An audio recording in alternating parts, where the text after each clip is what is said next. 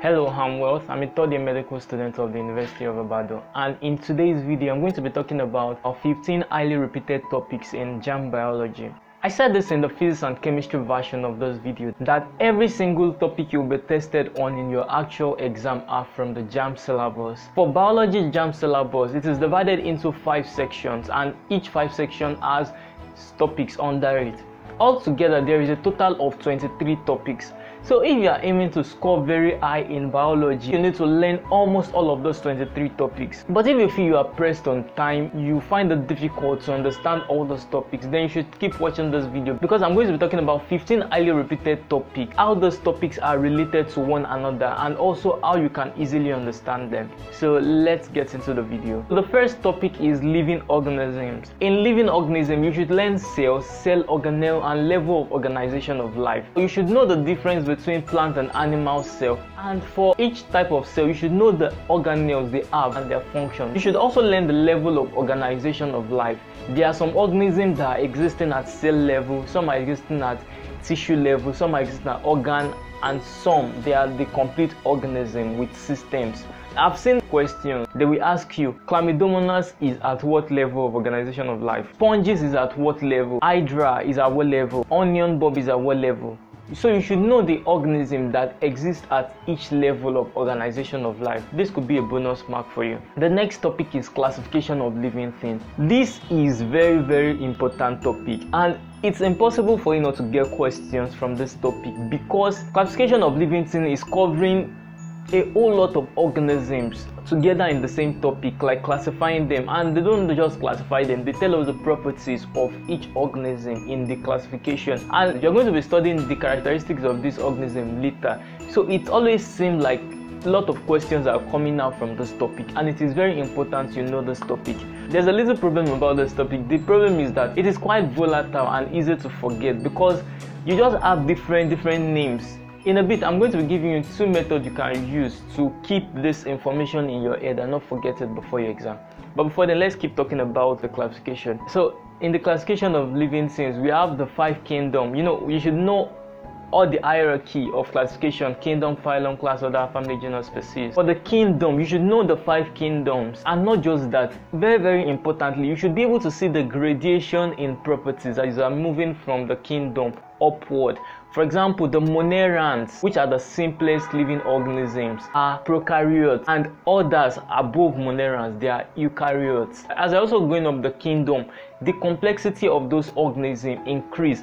The way they carry out different characteristics of life increase. For example, in the simple organism, they can just do gaseous exchange by diffusion, but higher up, the animals, they need a complex, sophisticated organs to carry out those processes. So you should be able to see this gradation. Another important thing to do is to know the major phylum under each kingdom. And very importantly, you should also know the general feature of the organism in that phylum and the organisms in that phylum. For example, in kingdom Protista, we have 2 major phylum, Protophyta and Protozoa. So you should know the organism that belong to the Protophyta. Their general characteristics is like they are like plants, they behave like plants. Most of them have chlorophyll. And the Protozoa, they are kind of animal-like. And you should know the organism in the 2 different phylum. The Protophyta, we have Chlamydomonas, for example, and in the Protozoa we have amoeba, paramecium, and many of those disease-causing organisms. Learn most of the organism under the phylum under each kingdom. That said, now let's talk about how you can remember all those things. The first way is to use past question. If you've always watched my video, you would have noticed I like emphasizing on using past question because past question is genuinely useful. So I found this cool Jamb app which I think is going to be very helpful for you. Unlike many other Jamb apps, this one is completely free to use. It has detailed explanation to questions. You can easily track your progress because it records your performance anytime you use it. And the coolest thing I like about the app is you can decide to solve questions only from a particular topic. Let's say you just read reproductive system. You can decide to solve only questions from reproductive system to test yourself, and you can do the correction immediately. So click the link in the description below to download the app Class 54 on Play Store for free. Thanks to Class 54 for kindly sponsoring this video. Now the second way of remembering is by using something called mind mapping. Mind mapping means writing a particular idea and connecting it with other ideas. For example, in the classification of life, you write the 5 different kingdoms. Under the 5 different kingdoms, you will link it to the main phylum under that kingdom. Under the phylum, you will link it to the organisms under the phylum. So at the end of the day, you are going to be having most of the important information on a single piece of paper. You can always go back to check and link everything together. The next topic is nutrition. Under nutrition, you should know the mode of nutrition, autotrophic and heterotrophic. And under the autotrophic, you should know the 2 types of mode, the photosynthetic or holophytic. You should also know the chemosynthetic. And importantly, you should know organisms that perform the chemosynthetic mode of nutrition and organisms that perform the photosynthetic. You should also know that it is not just plants that perform photosynthesis. There are other microorganisms. As far as they possess chlorophyll, you can also manufacture food using the sunlight. In heterotrophic mode, you should also know the different types under it, like holozoic, parasynthetic, saprophytic. You should also learn about mode of feeding, filter feeders, piercing and sucking, and all of those stuff, because questions come out from them. Another thing under nutrition is to learn plant and animal nutrition. In plant nutrition, the basic thing to focus on is photosynthesis and the process of photosynthesis, the light and dark stage. And very importantly, the product that is produced from photosynthesis, the conditions that are required for photosynthesis to take place. And there's this experiment in your book, don't ignore it, that they could maybe paste a black paper on a leaf just to show the effect of sunlight on photosynthesis, or they could remove a leaf from the tree, boil it in water, put it in alcohol, put iodine. You should know what each of these steps mean, why they are doing each of these steps. The boiling of the water, is it to weaken the leaf or to kill the cells of the leaf or to decolorize it? You should know exactly what it is, because I've seen questions on that too. For animal nutrition, you should know classes of food and food tests. Now, the next few topics are system, and in my opinion they are easy to understand and interesting, so you should take advantage of all those topics and learn them well. Topic number 4 is transport system. In transport system, you should understand concepts like surface area to volume ratio. Microorganisms have large surface area to volume ratio. You should understand transport in plant and transport in animal. You should know the material for transport, the medium for transport. And when you're talking about the medium for transport, in animals it is blood and lymph. In plants it is sap. For blood, you should know the component of blood, the cells in blood, the plasma, and how many percent all this takes. You should also know the circulatory system. You know things like open and closed circulation, pulmonary and systemic circulation. You should see the gradation in characteristics. You should see how things are moving up. For example, the heart in fish is different from that in amphibians, it's different from that in mammals, and it is increasing progressively that way. You should learn all those things. You should also understand the chambers of the heart. In plant transport, you should learn translocation and transpiration. The next topic is respiration. So we have internal and external respiration. Internal respiration is the one happening at the cellular level. So in internal respiration, you should learn aerobic and anaerobic respiration. Learn the equation of respiration, how glucose is being broken down in presence of or absence of oxygen. Now for external respiration, learn how gaseous exchange is taking place and see how it is the gaseous exchange organs in organisms, how we change and increase in complexity. And the next topic is excretory system. So you should understand what excretion is and why excretion is taking place. I'll try to answer this question. If you chose water, you are wrong, because water is an excretory product. The correct answer is feces. Feces is not an excretory product, it is an ingested product. I know quite a number of students failed this particular question, that's why I'm asking you. Make sure you know what excretory products are and know the various excretory products and know where those excretory products are from. For example, you could see a question, urea is produced by the kidney or the liver. The next topic is properties and function of cells. This is like continuation of the topic I already talked about, the number 1 topic. Specifically under this place, you should learn growth in plant and animal.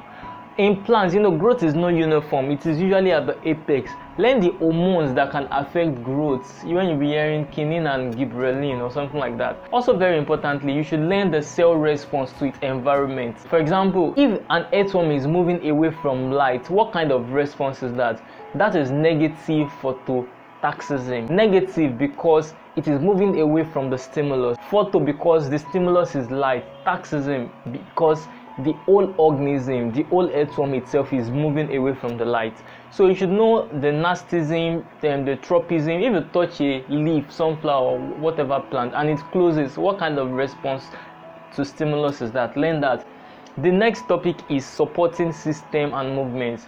This one is basically skeleton. You learn hydroskeleton, endoskeleton, and exoskeleton, and know the organisms that have them. You should also learn the supporting system in plants. What makes plants rigid? The next topic is digestive system. So in digestive system, you should learn how different organisms absorb nutrition from external source. Some use diffusion, some have complex digestive system. Okay, look at this. In the question I saw, it says the sucker of tapeworm is for what? I know many students will just think, oh, sucker for sucking, then it is for feeding. That is wrong, because the sucker is not for feeding. Tapeworm uses the whole body surface to absorb nutrition, not the sucker. For the common organism, learn their digestive tract. And for mammals, you should learn how food goes from your mouth to the toilet. You should learn the digestive enzyme that acts on the food in your mouth. As you swallow the food through the esophagus, when it gets to your stomach, what enzymes are acting on what food. The next topic is reproductive system. Don't forget to learn asexual reproduction. You talk about budding, conjugation, binary fission, and so on. And make sure you know the organisms that are performing different kinds of asexual reproduction. So for sexual reproduction, learn the sexual organs, the sex organs. The testes, what are the components of testes? In the female reproductive system, then the ovary, the uterus, the oviduct, all those basic stuffs. The next topic is nervous coordination and sensory organs. So in this topic, you should learn the CNS, the PNS, the autonomic nervous system, somatic nervous system, and the sensory organ. Very important, learn the eye and the ear. Learn the structures of the eye, the sensitive part of the eye, and defects of the eyes, astigmatism, short-sightedness, and so on. For the ear, you should learn the parts of ear. As you learn this, I think it's also important to just learn homeostasis at the same time, because there's a connection between the two topics. The next topic is ecology, and to be honest, ecology is not a single topic. In the Jamb syllabus, it is a section that has like 7 other topics in it, but it's almost impossible for you not to see questions on ecology. So I advise to read as many of those ecology topics as you can, but let me highlight some that are not so difficult to read and are also always repeated. So you should learn the basic ecology concept, know what ecosystem, habitat, niche, environment, biosphere, all those things. Know what exactly they are, because they can give you a definition and give you options that might be confusing. If you understand it very well, it becomes easy for you to pick the correct answer. Learn the functioning ecosystem. Learn food web, food chain, pyramid of number, how organisms are related to one another in the ecosystem. Learn biological association. This is also very important. Biological association like mutualism, commensalism, parasitism, and so on. And very importantly, know the organisms that are performing the specific kind of association. You could see questions like bacteria in the intestine of man what kind of relationship is that? Shark and remora fish, what kind of relationship is that? Another thing to learn under ecology is population studies. The next topic is variation. In variation, we have morphological and physiological variation. You should know examples of each kind and why the variation is even happening in the first place. You should also know things like blood grouping. If a person of blood group O donates blood to a recipient of blood group A, what is going to happen? Is there going to be agglutination or not, and why? The next topic is adaptation. Adaptation is super important too. In adaptation, you should learn competition, the types of competition. You should learn how the part of different organisms are modified for the environment they are living in and how they are modified for their survival. For example, organisms that live in the desert, they have different characteristics that makes it possible for them to survive in such dry condition. And if you take a plant from the normal grassland and plant it in the desert, it won't survive because it doesn't have features for storing water. Learn all the organism and the modification. Birds, for example, there are different kinds of birds. Some are predators and their beak and their claws are modified to like fit their mode of living. So under adaptation, learn adaptive coloration, mimicry, camouflaging, and some behavioral adaptation. And the last topic is heredity and genetics. In this, you should understand how to cross traits, understand the Mendel's law of genetics, and that's all. But I would suggest to read one more topic if you have the time: theory of evolution. This is also Charles Darwin and Jean Lamarck's theory. Learn them. It is not that hard and it can be repeated. That's the end of the video. I hope you found it helpful. Make sure you give this video a like and subscribe to the channel if you're not subscribed yet. Also share this video with your friend who you feel might find it helpful.